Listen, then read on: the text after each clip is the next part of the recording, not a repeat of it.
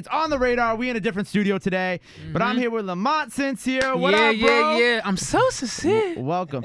You know, he popped up on my Instagram like a month ago, and you reached out to me, and I was like, oh, this is perfect. And I was listening to your EP, which dropped in August, and I got some really dope vibes from it. And we gonna get into that and all that stuff like that. Yeah. But first, I want to like let the people know, you know, a little bit about you, where you from, where you grew up. So, you know, where you from? I'm from Brooklyn, New York, born and raised. Like, I've been there almost my whole entire life. Man, it was rough, man. Brownsville, just really, really rough, and just like it's crazy, man. Like, I had to like situations where I had to like get off the train and like change my directions of going home, and it's rough, man. I'm just happy that I just got my situation better, and I'm like was able to like leave Brooklyn and like move somewhere else. Yeah, that's dope. And so what's interesting about you is, you know, I have like a lot of rappers on the show and stuff like that, and I never really hear about like, you know, people who coming out of those type of neighborhoods, like, you know, being a singer, songwriter, you know what I'm saying? Mostly you're like rapping and stuff like that. So how did you really get into like singing, you know, instead of like, you know, taking the lather? Man, as a kid, I used to go to choir. Like, I was in choir and stuff like that. Was it like a church thing? Yeah, it was like a church thing. My dad put me in choir. He was like, yeah, man. He said, because my dad sings too. Right. So he was like, I'm going to put you in choir. I'm going to teach you the ropes. Because he plays the piano and stuff like that. So he was like, I'm going to teach you how to sing. I'm going to teach you how to play piano. But before I do that, I have to put you in choir. I have to put you in a choir because that's like the fundamentals of like singing, being a real singer. Right. So I learned from there, and then I learned how to like project myself, how to sing hard, how not to sing hard. Also, certain notes, how like hitting certain notes and like such, so in a song like that. So looking at your music and stuff like that, would you say that like church choir music kind of like it definitely helped me like get to where I'm at now as far as with my vocals and stuff like that. Do you think like kind of like not like church music, but like a gospel sound is something that you're gonna experiment one day? Because I know like right now like the music that you put out is very like like classic R&B. I'm not gonna. I don't see myself. I'm not gonna see myself like doing gospel. Like a little Kanye West having the entire orchestra in the background. Maybe as far as like production wise, but as far as me singing gospel, I don't see myself doing no gospel music. So I like gospel music. Right. So your influences, you know, your dad's a big influence on that. Yes, for sure. Singing wise, who do you like look up to? Oh man, it could be like past, present. Man, let me tell you, I'm gonna take it old school. 112. Well, not staying old school, but middle school. 112. 112. You know, Jagged Edge. You know, Usher. Those cats, like those. I get some Usher vibe. I do get some Usher vibes. Now, if you want to go back, you got the Temptations. Right. You got even. I mean, they're not a real group, but the Five Heartbeats. You know that movie. I mean, you can. It's based on a true story. Categorize it like that. Yeah, it's based on a true story. But those guys, even like also like I was saying, middle age, like the middle like age, like Marsha from like Floetry. Right. Stuff like that. So I dib and dabble for everybody. Right, which I noticed. And so let's get into your new EP, which dropped in August. Yeah. Mixed Emotions. August 31st. Super dope. I appreciate it. 4 songs. Yeah, man. 4 songs. We talked about. Can I talk about the beat? Go ahead. Talk about the beat. All right. So when you told me the project was out and all that, I was listening to it, you know, getting ready to talk to you today, and I noticed something on it, right?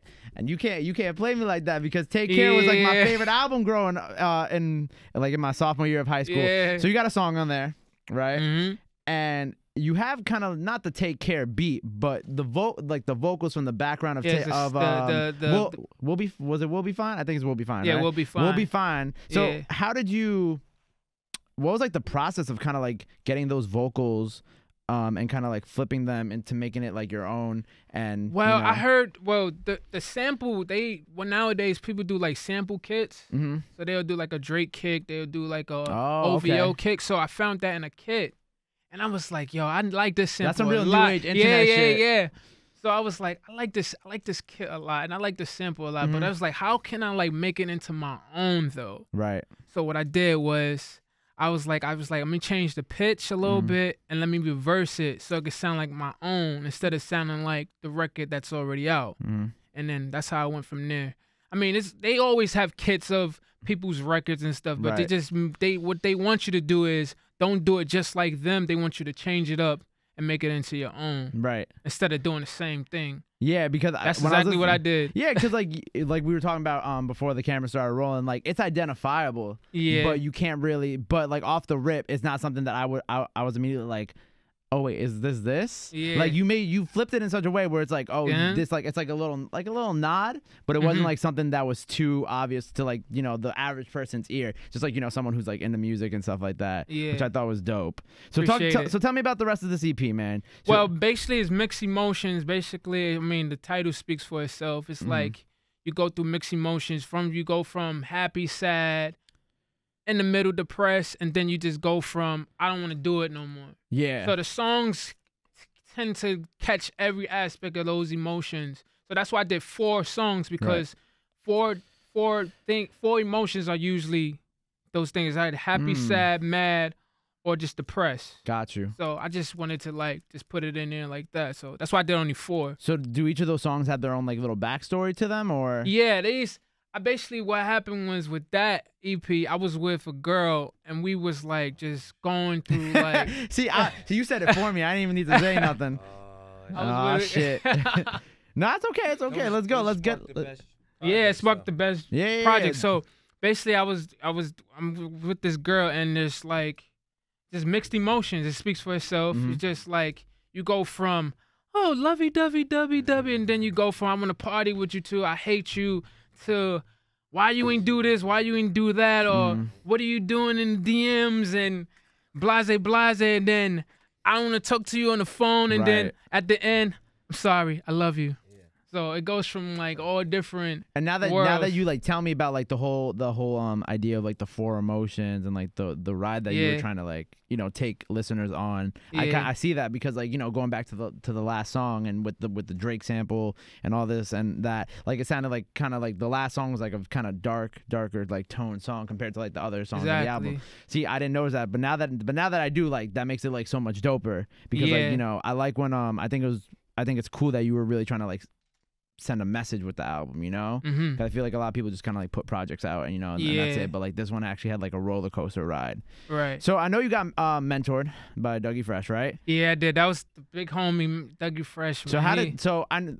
We're gonna talk about like how like you linked up with a bunch of different people. I want to know how this came about because that's dope, Yeah, that's a lot of people, and it's so crazy because a lot of people don't get to encounter Dougie Fresh as far as on a mentor level. He choose and pick he choose and pick who he wants to like mentor. So I was lucky to be one of those people. So how that happened is I knew his sons in Brooklyn. One of his sons in Brooklyn, his name is they call him Drop Top Slim, but everybody know him as Day Day. So I used to like play with him. We used to we was homies. Well, we are still homies to this day, and we was just like brought up. We grew up together in the park and played basketball and stuff like that. And then as we got older, we started taking music serious. He started doing his rapping thing, and then I started singing. I was in a group back in the day, like a singing group and stuff. You were like a little boy band type little joint? boy band. I did it all. I was in 5 different boy band groups, man. That's actually that. Now that's a story. Yeah, man. We can talk about that later. But we was like we childhood friends, and then as we got older, things started getting serious because our mindsets started getting better and stuff like that. So he was like, "Yeah, man, I want you to come up to Harlem because Dougie is in Harlem." Right. So he was like, "I want you to come up to Harlem. I want you to like do music with us and stuff. I want you to meet my pops." Cause I met him like he would come on a block here and there, but I never met him on a level. Never like formally met him. Like you never introduced. You just kind of saw him. Right? Yeah. Got you. So it was more of a face-to-face good talks with him and stuff like that. So he told me to come up to Harlem, and I started coming up there. I met his pops. Man, the talks with Dougie, man, is amazing, man. The gems, so there's like a lot of insight. The stories. Best story. The industry. Oh my gosh, the best stories ever. Or not best story, cause I don't want to divulge any like industry. No. stories. But one of the pioneers to give you those stories, he got the best. He got one of the best. Because he's seen it all happen. He's seen it. He's seen everything. Right. But what was the best advice he gave you? He was saying like, he's like, you got talent, man. He was like, you got talent. He's like, you either use your talent or you don't use it. There's no in between. He said, if you continue using your talent, at the end of the day, man, you have no choice of being successful. That's what he told me. That's dope. He said you have no choice of That's being some real successful. straightforward. Yeah, to the point straightforward. advice.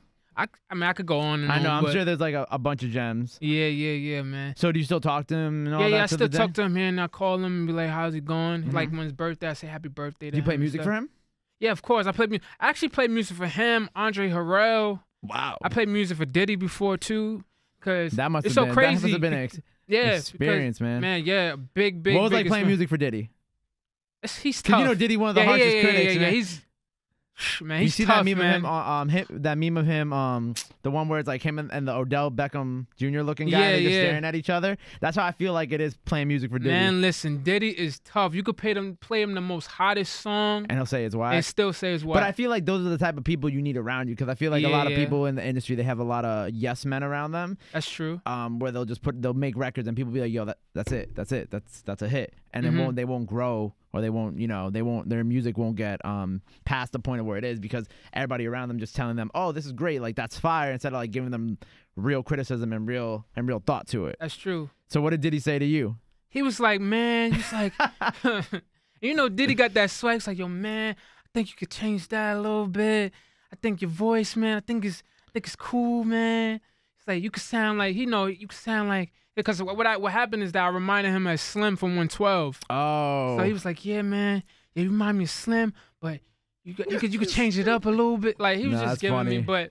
but I could tell, but he was talking, but I could tell in his eyes, I could tell that he was messing with me a lot. I could just tell, like, he was like, I could tell that he was like, yeah, he got something. that's funny. Yeah, but Andre Harrell was loving my stuff, man. That's Andre great. Harrell was basically the guy Mm-hmm. with Diddy, and he was just loving my stuff. He was like, his head, his just, you know, his Was his it the head mixed move- emotions, or was it something? No, this was like it was something like way back when? way back when, Got you, like got when you. I first started like becoming a solo artist. Yeah. And you know what's so crazy? I was living with Dougie Fresh, actually. A lot of people don't know. I was Really? actually living with Dougie Fresh. So it was basically like a boot camp thing. Mm-hmm. His sons was like, come up. I started going up there a lot. And then, you know, he was like, you might as well just live with us. I was looking like, But live with you. That's sure. That's like a dope, but also kind of like weird. Like yeah, because I'm thing. like, live with you guys. I'm like, okay, I'm gonna say, I'm not gonna tell him no. Yeah. I'm gonna say yes right away. And it'd be cool, because then, like, you know, you have someone right there to like play your music and like help you, like Yup. when you need the help, you know. And the boot camp was really good because a lot of people also don't know. A lot of people been up there, like Tiana Taylor, Mm-hmm. Corey Guns, Drake even was up there like a lot too. Mhm. Let's go on, man. A lot of people they know who he is now, but Yeah. UFO Feed, that's Fat Joe's artist. Right. Everybody, we all been up there and we just like started like, you know, creating good music and like started building the bonds and stuff like that. That's man. great. And you know what? I say this with a lot of people who I talk to, especially like, you know, young rappers and singers. I'm like, I think it's important that, like, even if y'all might not be compatible to like work with each other like that, like y'all gotta like make these like friendships and connections and shit, because at the end of the day, you know, like the older generations, they gonna help you, they gonna lead the way and all that stuff like that, but they're not gonna hold your hand. You know, it's really up to like our generation to like help each other out, you know, Right. along, you know, in terms of like, you know, media to artists or media to media or artist to artist. So that's kind of dope to hear that, like, all of y'all, while all of them are like under different, you know, you under Dougie or Fat Joe's artist, that y'all all make these connections and stuff like that to like build and all that. So like I know them. So when they put out like certain music, I be like, Yeah, it's Yeah, love. I know, That's yeah. it. That's it. So I want to talk about. So are you still with Empire? yeah, I'm still with You're Empire. still with So I Empire. basically represent Two Time Entertainment, which Right. is Cass Of movement course. under Empire. I represent. And Rock Nation. And Rock Nation does what? Yeah, it's And basically Rock Nation is basically There's a the lot of moving representa- parts. Yeah. Rock Nation, you know how it is. Rock Nation is basically the representation of Two Times Entertainment. Right. So if Cass need anything as far as like little things here and there, if he want to do a fundraiser or something like that, he can go through them. I mean, because he's also signed to them. Right. So So that's how it did you goes. meet Kaz? Well, I met Cass through, of course, like nowadays, a lot of people meet artists through social media. So I'm a hustler. So I met Casanova through Dave, which Davis is like his guy. I got you. Davis is guy that like positions him and like tells him like, okay, you have a meeting here, you have a meeting Yeah. here, you have a meeting. So they post something like, we looking for artists to represent Two Times Entertainment. So once I seen that, I hit Dave up, right away. And I like was in his DM. I was like, yeah, yo, Cass said he's looking for artists. Blah, blah, blah. He didn't get to me right away. So since he didn't get to me right away, then I DM Casanova. I was like, yeah, you looking? Yeah, I heard you looking for artists. Blah, blah, blah, blah. I sing, write, produce. I respect that because you know what? That's how you and I connected. So I respect your hustle in this. Sorry, keep going. Yeah, that's cool. That's cool. So basically, he was like, he was looking for artists. So I was like, yeah, man, I sing, write, produce, I do graphics, I mix, I master, I do everything. Jack of all trades type. So basically, stuff. And I was telling him, I was like, basically, if you have me under your team, I could be an element, not just being somebody just trying to be a groupie, trying to be down. I can actually do something for the team. Right. And that's how that go. That's how that went. And then he didn't say nothing to me. Then that's when Dave got back to me and was like, yeah, man, we watching you. And I was like, they actually watching me. I was like, oh man, this is crazy.